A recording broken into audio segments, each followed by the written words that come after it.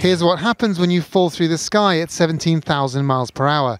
This is the Soyuz capsule that brought Tim Peake home, its skin burned and torn apart by the Earth's atmosphere. Today, unveiled at the Science Museum in London, the British astronaut was reunited with his spacecraft. Since I landed in Kazakhstan, this was the first time I've seen this. On the same day, the European Space Agency announced that he'd be getting another flight into space. So what does he want to do on his next mission? There's always new science going on. That's the great thing about the space station, is it's constantly evolving. The first mission was a wonderful success, and the view from planet Earth is the one thing that is just always so awe-inspiring to see. So I would just continue to take lots of photos and to try and get as many people engaged in the mission as possible. It's hard to tell, but it feels like a lot of water. Tim Peake spent 7 months aboard the International Space Station. Last June, he and crewmates Yuri Malenchenko and Tim Kopra scorched through the skies above Kazakhstan in their Soyuz capsule as they returned home. The capsule absorbed the ravages of their hair-raising ride.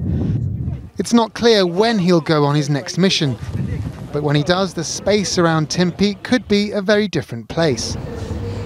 NASA is pushing forward with human spaceflight, but Donald Trump's administration has left its future unclear for now. While China's space agenda is shrouded in secrecy, they're on course to launch a permanent space station.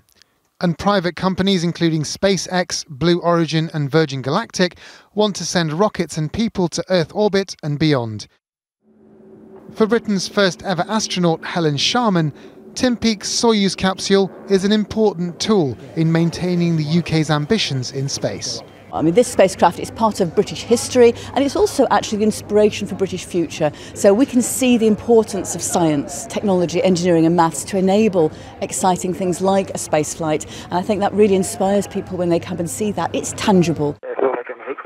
For Tim Peake, the tangible reality is that he'll get to experience the feeling of being cramped up inside another Soyuz capsule not too far in the future. Alok Jha, News at 10.